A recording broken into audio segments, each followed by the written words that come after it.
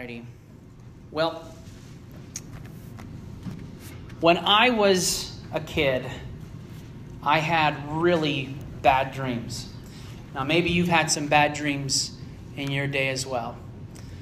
Specifically, I don't remember exactly all of the dreams, but my mom would say that I would wake up and I would be sitting up and I would be drenched in sweat and I would look at her. She would run to the room and I'd look at her, but I'd be asleep. My eyes would be open.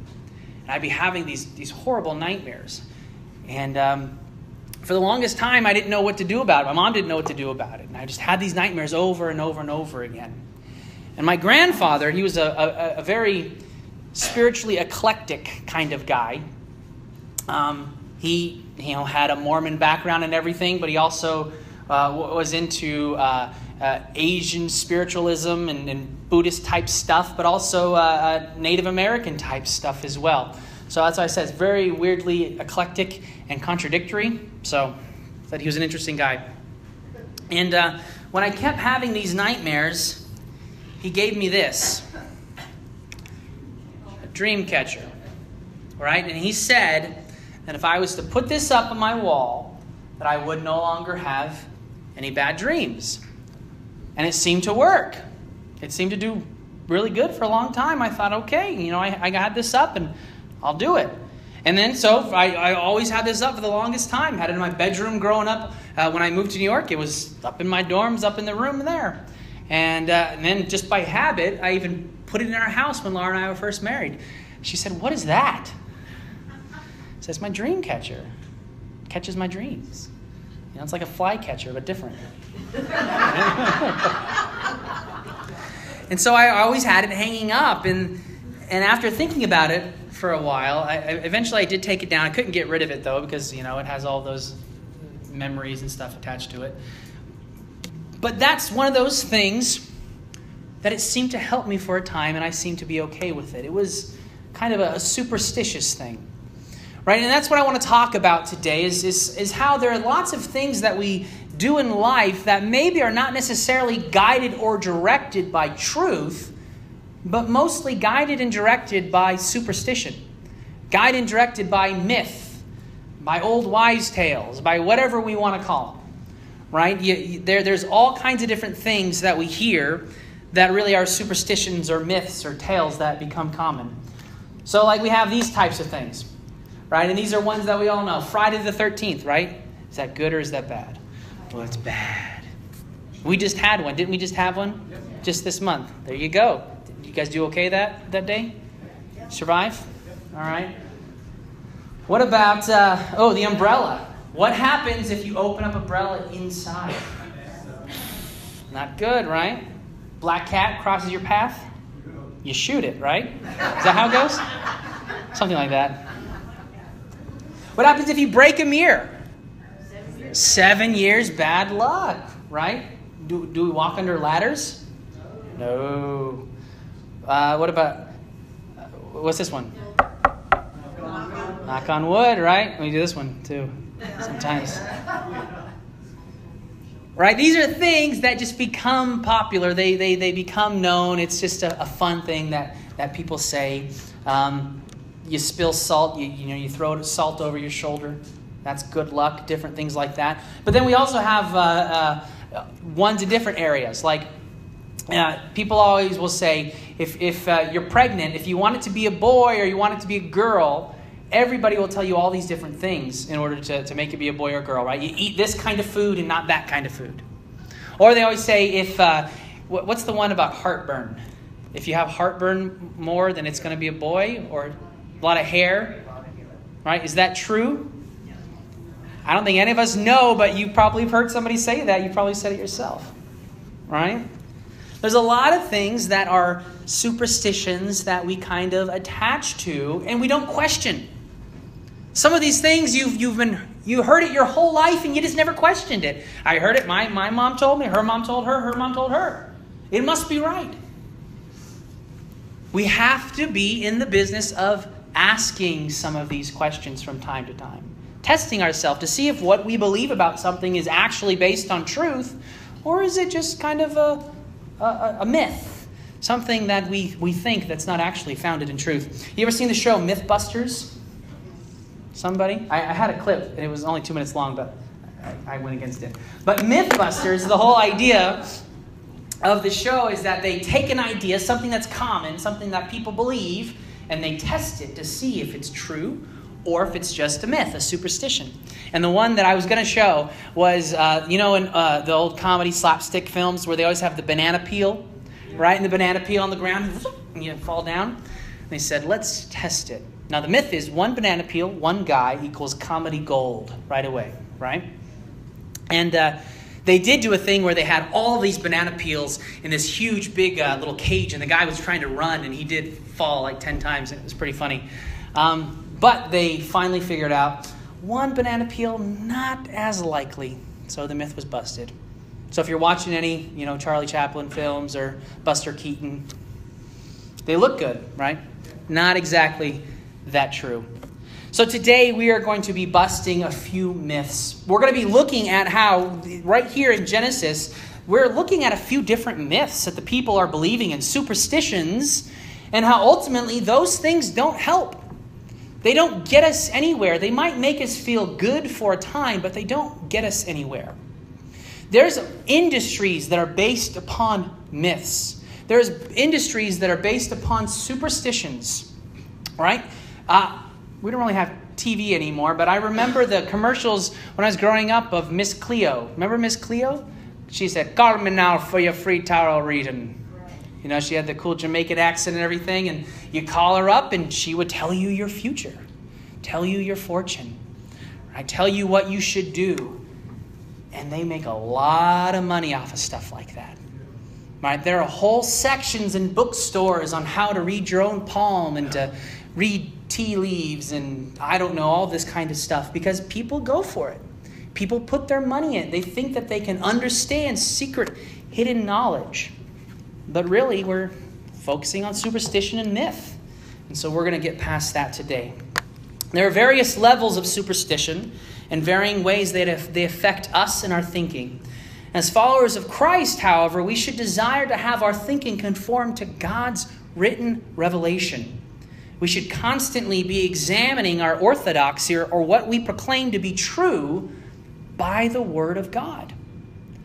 Because I think today we'll notice, and maybe as you think about this more, we have superstitions and myths even in the church that we need to think about and get past. So as we're picking up our story now today, we've been looking at the life of Jacob. Let's just jump back and remind ourselves what has been going on in this story.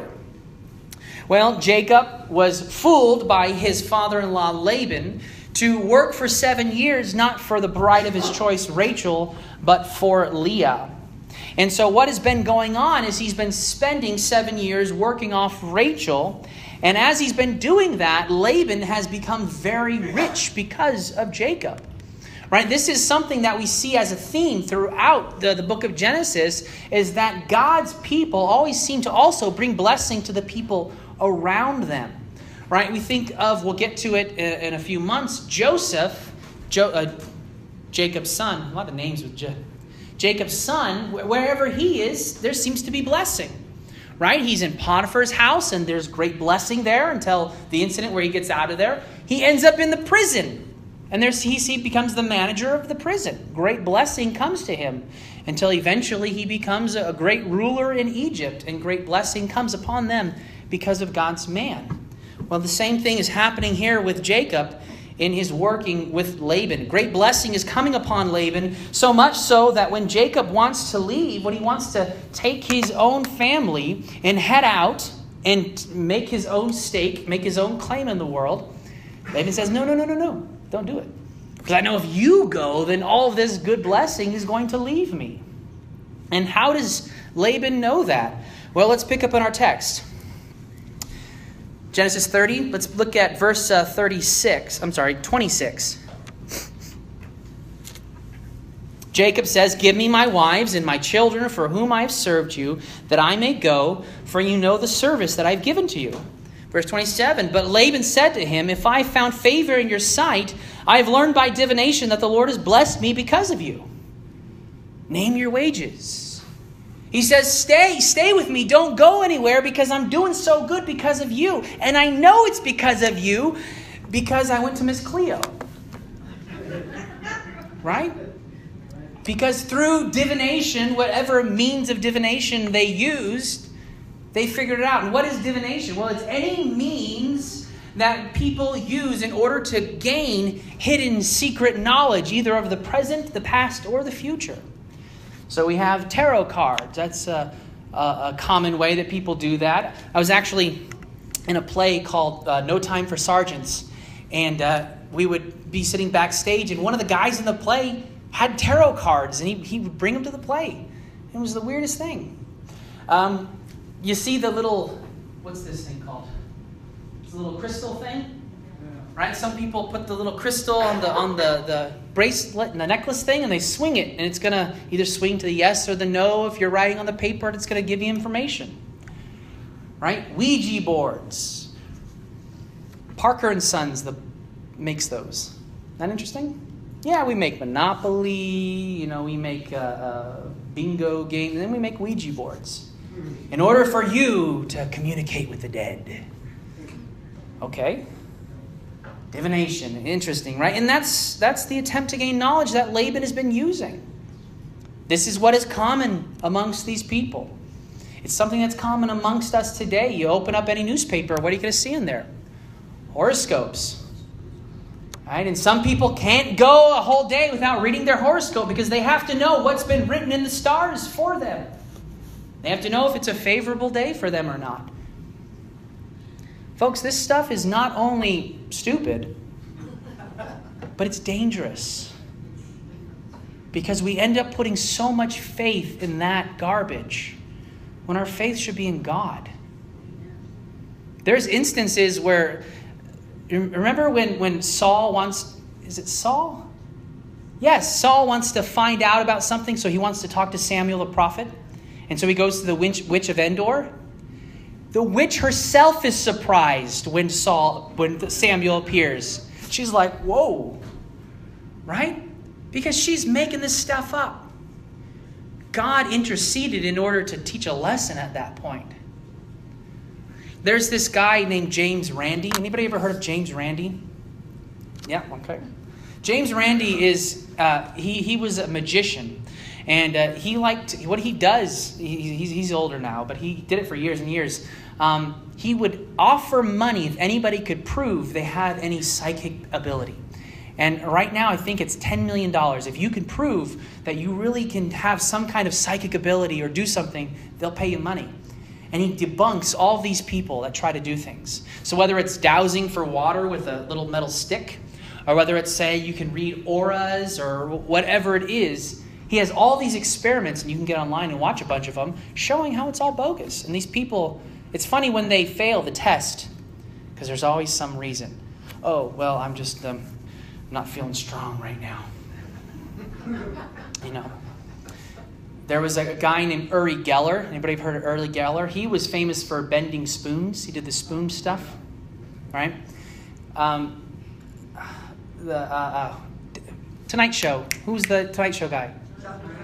Johnny Carson. Johnny Carson was a magician early in his career. And so he wanted to have Uri Geller come on his show. And so he called James Randi and said, what can I do? What can I do? And so he said, supply your own props and don't let them touch them before they get there. And so there is this very awkward interview with Uri Geller sitting there. Johnny Carson sitting at the table said, all right, so are you going to try one of these things? Come on, do it. And the guy doesn't do anything the whole night. Right? But a lot of people not only believe that stuff's real, but they look at these people like they're some kind of prophet. They will follow them anywhere because they have the power. They're the ones. But this stuff always lets us down. This stuff, it's following our own imaginations, and it's not real, and it can become dangerous. Laban is trusting in this divination. He's trusting in that which is fake and false. But we also are going to see that Rachel, if you say in this chapter, remember this, I didn't really look at it that much last week because it wasn't my main thrust, but in chapter 30, when we have the birth wars, look at verse 14 in chapter 30. It says, in the days of the wheat harvest, Reuben went and found mandrakes in the field and brought them to his mother Leah. Then Rachel said to Leah, please give me some of your son's mandrakes.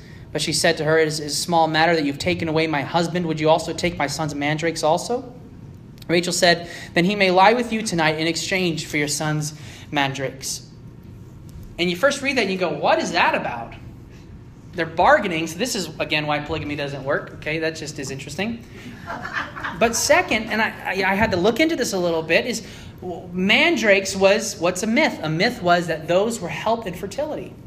That those had some kind of way where that's going to help her have a baby. And that's what Rachel wants, right? So she needs these mandrakes. She needs something because she can't trust in God anymore. She needs the mandrakes. She needs the superstition. It's an interesting thing, but are we trusting in superstition? We have to ask ourselves that from time to time. When we're looking at our life and we're looking at where we put all of our attention, where we put our trust, are we trusting in God or are we trusting in superstition in this world? Later we're going to see Jacob himself, the one who God is using, is trusting in superstition. He's not actually trusting in God. So Laban says, stay with me. I found out by divination that you are the one bringing me all this blessing. And Jacob says, okay, I'll make you a deal. Let's make a deal. And he gives him this deal. He says, all right, here's what we'll do. All of the speckled and striped sheep, all the goats and the ones that are not pure black or pure white, those will be mine, and I'll continue to watch over them. The other ones will be yours. We'll separate them, and so you'll know which ones are mine and which ones are yours. And again, this seems like a good deal to Laban. Remember, he made the good deal earlier about the 7 years, and really 7 years was extra long. It should have only been about 3 to 4. So Jacob seems to be making good deals that Laban likes. So he says, sure, that's great. Let's do that. But Laban, again, is not a very honest man. And so what he ends up doing is he has his sons take those sheep and goats and separates them. And he doesn't leave Jacob with what he said he was going to. And so now he's stuck with these sheep and goats that are not speckled and they're not spotted. So what is he going to do? Well, I kept reading this and I said, what is going on here? He takes sticks and he peels them. He peels them, and so it exposes the white of the stick. He takes off the bark and he puts it in front of the goats and the sheep. And that's going to make them speckled and spotted. Now, I'm not a livestock expert, but I was at the state fair this year, so I'm pretty close. And I don't think that anybody there would recommend that if you want to have a speckled or spotted sheep, you peel a stick and put it in front of them. Because what would that do? Right? Nothing. Not only that, but he doesn't make the other ones look at the other ones. He turns them away so they don't look at each other. And you go, how does this do anything? How is this going to help at all? How is this going to produce all the speckled and spotted sheep? The point is, it's not. It's not at all. It might seem like a good deal to Laban to do this, and so he comes in and he seems that Jacob is not going to do well. But what happens? It seems like this does work. Verse 41. It says in verse 41, whenever the stronger of the flock were breeding, Jacob would lay the sticks in the troughs before the eyes of the flock that they might breed among the sticks. And then verse 43, so what's the outcome of it? Thus the man increased greatly and had large flocks. He had it all. It seemed to work. Funny thing is nobody uses that today to make your flocks stronger. So what's going on here? I think that as Jacob is being taken advantage of, he continues to persevere. He raises the sheep, even though he sees that he has been fooled once again. However, he's trusting in his superstition and not in God. Because these sticks can do nothing. The way you face the animals really does nothing. The point, though, is that God is still working through Jacob, even though he's trusting in the wrong thing. God is still sovereign even in this instance, and that has to be an important thing. Jacob prospers because God is sovereign, because God is in control. In spite of what Jacob is doing, God is working. This is what has to make us fall down and worship God at His amazing grace. Because not only does God lead us and direct us and guide us if we are His followers, but even when we're doing the wrong thing, He is leading us and directing us and guiding us. God's grace is more, it's more overarching and powerful than we could ever imagine. All-encompassing was the word I was looking for. It's all-encompassing. We get a view of this when we go to chapter 31. So follow with me, Genesis 31.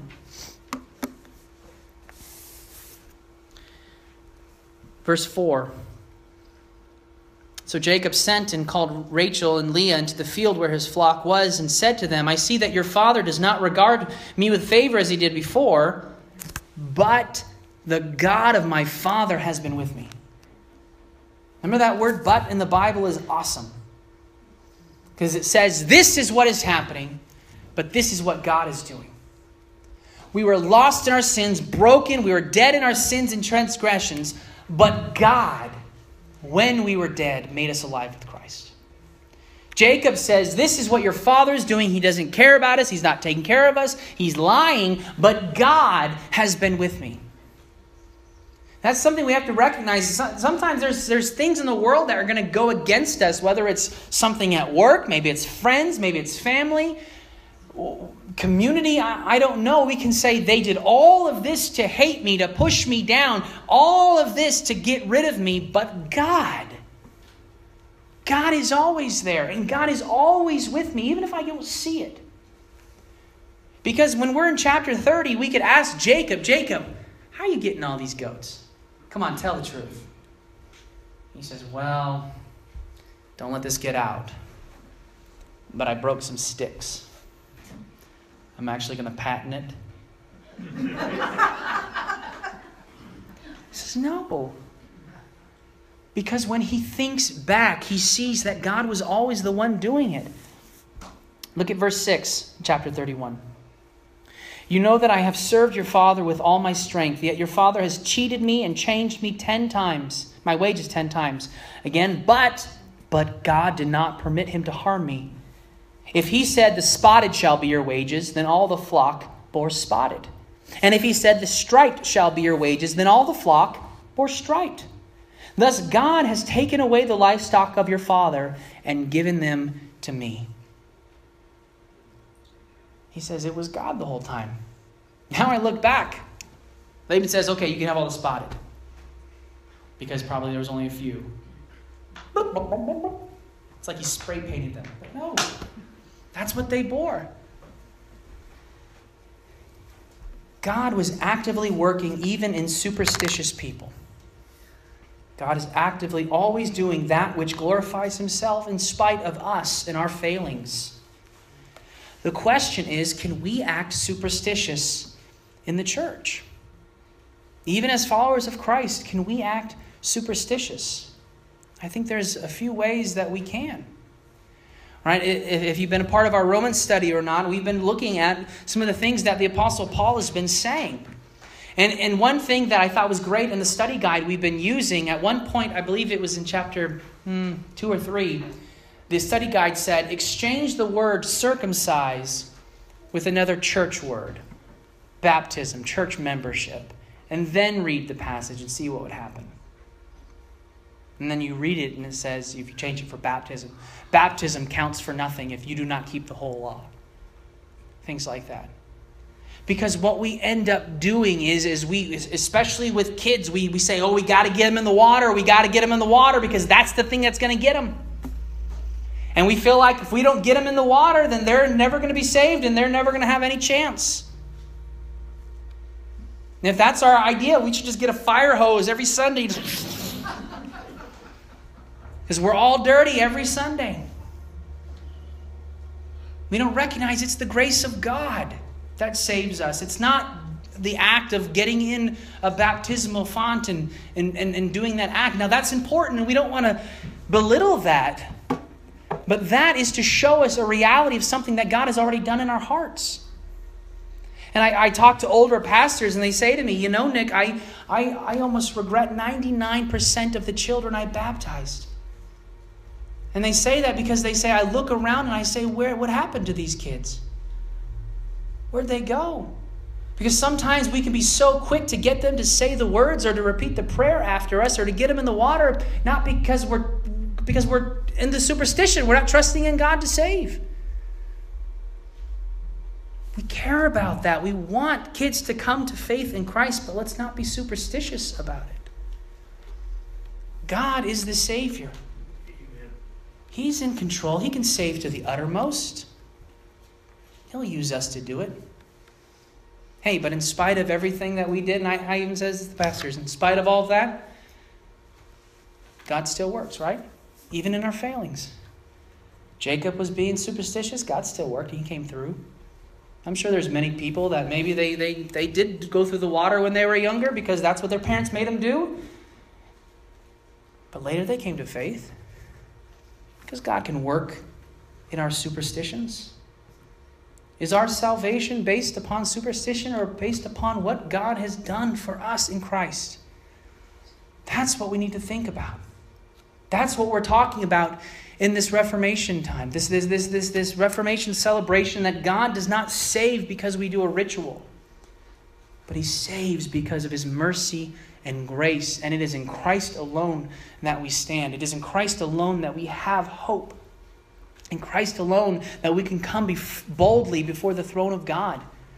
Because I can say, Lord, there's nothing in my hand I bring, simply to the cross I cling. Because all of my good deeds are but filthy rags before you. We don't think about life as a superstition. We don't follow our superstitions, but we want to follow what God's Word says. So today we can either be people who trust in myths and our imagination, or we can be people who trust in the living God. We can trust in the one who actually can save. We're going to see more about Jacob, and we're going to see how he's going to continue to mess up from time to time. But that's what God is in the business of doing, taking mess up people and making them new. If He can do it for Jacob, He can do it for me, and He can do it for you. And that's what makes His amazing grace so amazing. Let's pray. Lord, we are so thankful, so very thankful that even when we are lost in the myths of this world, Lord, you guide and direct your people. You don't leave us. You don't forsake us. You don't forget about us. But we can trust you. And may we, Lord, look at our life and see if we're holding on to things that are not according to your word, and may we just let them go. May we just get rid of them and reject them and turn more to you. May our faith not rest upon our own goodness. May our standing with you not rest upon our own goodness, upon our church attendance or our giving, but may our standing with you be because what you've done for us. The fact that Christ died upon a cross for us, that His precious blood was spilled.